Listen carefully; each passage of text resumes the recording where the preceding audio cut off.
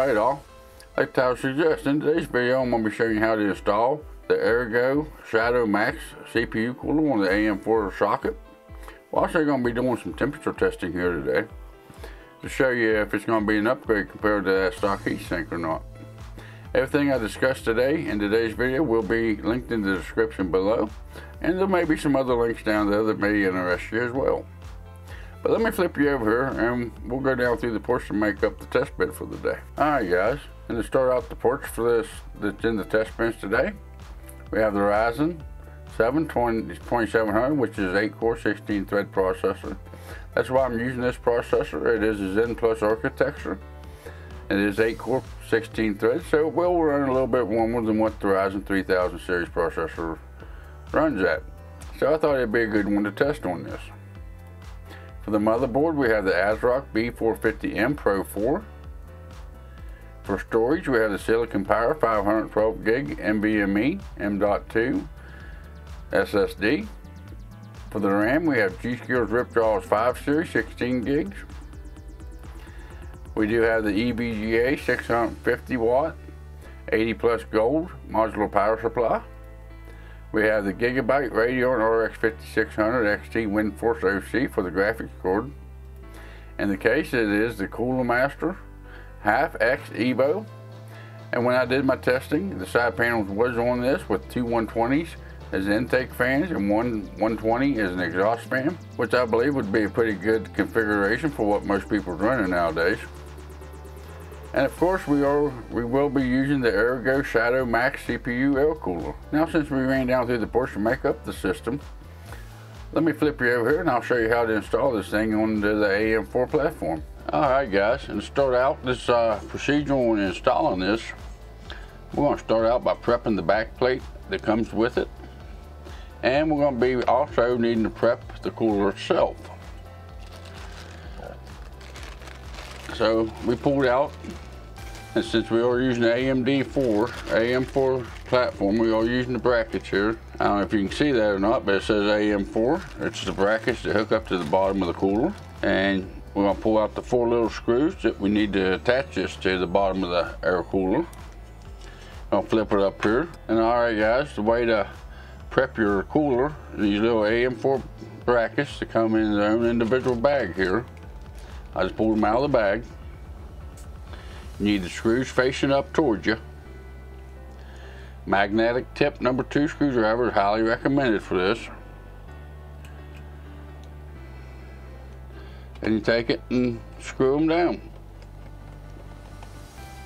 Get that one started. And like everything that I do, I get the other one started.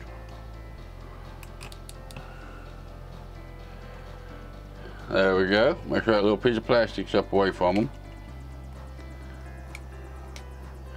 You don't want that underneath of them. Now, since I got them both started, tighten them down, snug them down just a little bit here.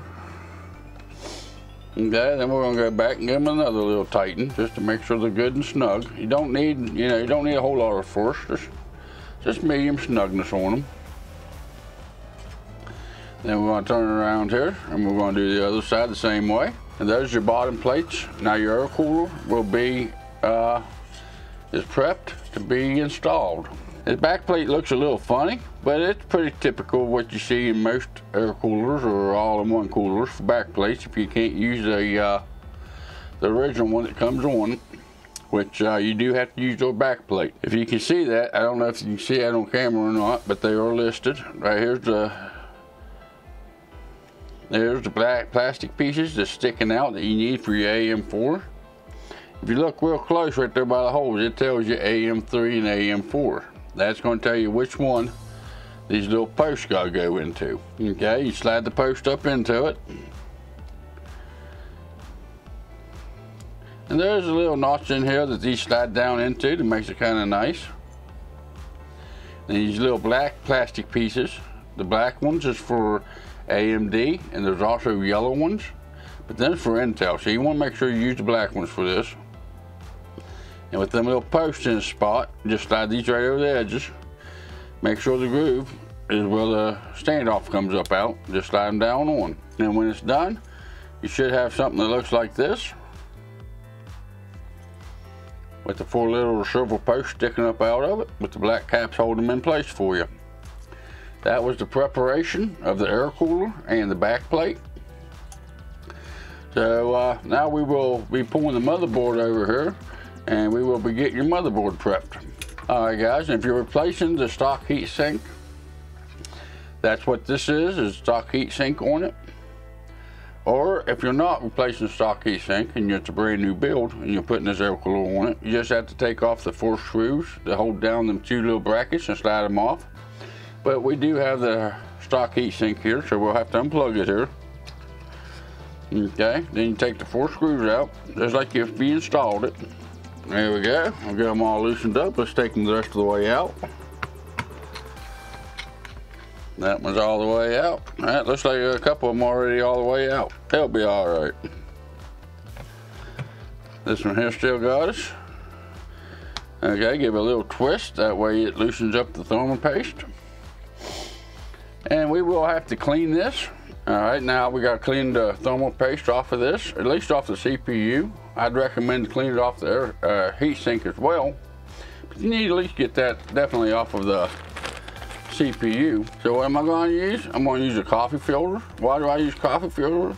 They are cheap and they don't leave the lint like a paper towel does. And they're a little bit rougher than paper towel, so they do a really good job and they don't leave no lint behind. For the cleaning solution we got today, we have 91% rubbing alcohol. You don't have to have 91%, but of course the higher the percentage of alcohol is in the bottle, the better it is to do this with. But you can pick this up at your local drugstore or your big market store, whichever. And we're just going to take our paper towel here and dip some, get some rubbing alcohol on it here. Okay. And then just take it and rub the old thermal paste off of it. Alright guys, now since I got that cleaned up pretty good, there is still a little bit there over the writing or the CPU socket, but that'll be alright. I did go ahead and clean up the heatsink some. I'll clean that up a little bit later on when I have more time to do so, because I'm sure I'll use it in another project. And your motherboard at this point is just sitting on the back plate. So you just flip the motherboard over, or you just lift the motherboard up and it'll come off. Now the new air cooler will actually screw down into these, but I don't know if I can get you a good picture of this or not. But if you look down in here at the studs, you match them up like this. The studs for the back plate they provide ain't quite as long as what the ones is on the stock back plate. So you will definitely want to use the back plate that comes with the cooler. That way you don't oversense or over tight the air cooler down in your CPU. And just like we took the other one off, raise up your motherboard here to the back, line up them posts, slap it on the back here, just like so. You lay it back down. You lay it right back down. There is some play. Them screw holes, the studs that they provide ain't quite as thick or as big in diameter as the stock ones. And if you're wondering, once you have it installed, that's the way it looks like on the back. Alright guys, and look at the back of the heatsink here. You can tell it's got the plastic on it. There is no thermal paste on the heatsink itself, so we'll have to put it on, which they do provide a little bit here. I usually use MX4 for most of my CPU cooling applications for thermal paste. But since we got this, we're going to go ahead and use this. We're going to rip it open here. Going to squeeze it out. Just like so. And what they give you is probably about enough. Actually looks to be a little too much. And yes, there's different schools of thought on this. But if you've seen any of my other videos, I like to spread mine out. That way, if there is too much, I can always scrape it off. So I'm going to do that as well on this one. There we go. I think that'll be all right. And like I showed you, it does have this piece of plastic. You definitely want to make sure you remove this plastic at this time. And while that plastic's on there, they put that plastic on there. That way you don't get no fingerprints or nothing on your bottom of your cooler before you're ready to install it. So you have to make sure you remove that plastic. If not, you will definitely have overheating issues. Then you want to make sure your Aigo is setting up right, because it is ARGB. Just set it down on there, line it up with the studs, which should line up fairly easy for you. So I'm having a little bit of issues getting lined up. And you start with one corner, just a couple twists just to get it started. Then you do the opposite. And then you do another one. Then you do another one. And that one ain't wanting to line up.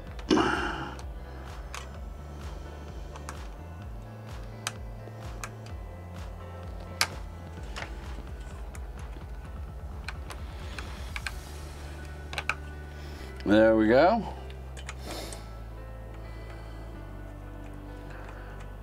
Get started down in there. All right. Now since they're all started, there's a couple turns on each one, alternating back and forth, because you don't want all the pressure on one side of your CPU to start out with. So you just want to give them a few turns each. And they are spring loaded, so they should bottom out and stop where they need to be. That's another reason why you should use the back plate that comes with it. Like I showed you, these standoffs ain't quite as tall as the ones that come with the original AM4 back plate. So it may interfere, if you try to use that original back plate, it may interfere with the pressure on the CPU to keep your CPU cool. Okay, there we go. Give them a nice little snug here. And again, you don't need these real tight, you just need to snug them down pretty good. And yes, there's a piece of plastic on top of it there. We're gonna leave that on for right now, so we don't mess that up. They got the cables here for this. If you've seen the unboxing, we do have two cables. This here is to power your fan, so it needs to go into your CPU fan header.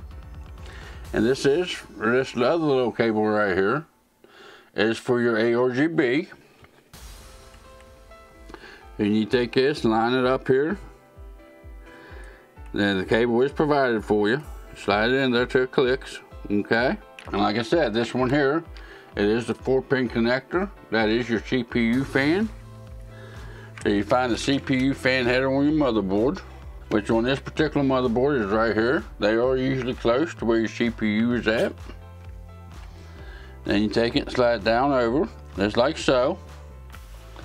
And since I don't have no other ARGB in my system, so I don't have to worry about connecting this to a splitter or anything for ARGB. I'm gonna go ahead and find my ARGB header on the motherboard, and I'm gonna connect this to it as well, which on my motherboard it is down here on this bottom end.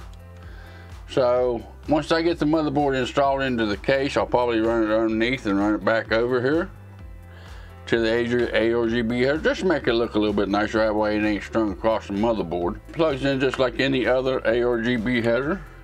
You have 2 pins, a blank spot and an empty pin. Just like the connector, you just line them up correctly. And you push them down on there just like so. Okay, since we got that cable plugged in, we have the CPU header plugged in. We'll go ahead and peel the plastic off the top of it here. There we go, we got it started. Now we'll just take and peel that plastic off, make it look all nice and pretty and shiny.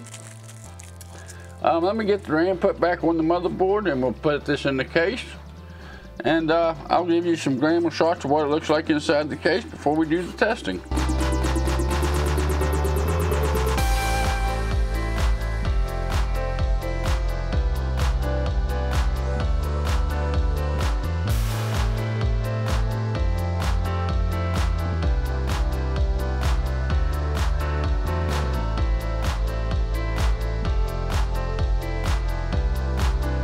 Alright, I'll show you how to put this on the AM4 socket.